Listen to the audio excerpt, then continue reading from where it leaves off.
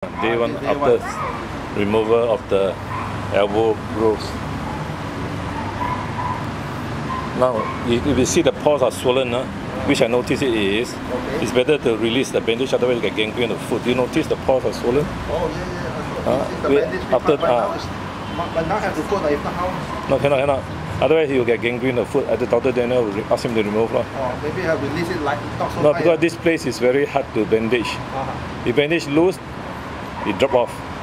If bandage tight, the blood flow is no good. Then? Maybe redo that release it a bit. Because once with the you see the bandage is lucky we saw it, if not overnight it will be as big as the elephant leg.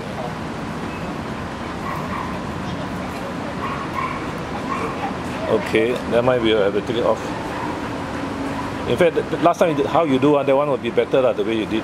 Yeah, you do until the pot. It's sort of because I use those I think one row, the second row is those like a bit self-adhesive. So but the best is this color. How big is this? Size what? I don't know what size. You can come out or not? Cannot, right? This is bigger size. Ask her to see, come. You can see the number. Is there a number there? Is there a number there? You read. Is there a number? Size. Is it size 40? What size do you put? Normally there's a number there. You check and see, turn around. No. Any size? Is there a number? No, I don't notice. At least maybe you don't know where to look. Is there a number written here? So no.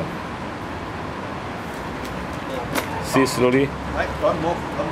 Okay. Stop. I have one at home that's bigger. No, that one must have a number. Why 25. Can't see? 25 is. Yeah, this one because Daniel is letting me so little of my name. I'm putting it in for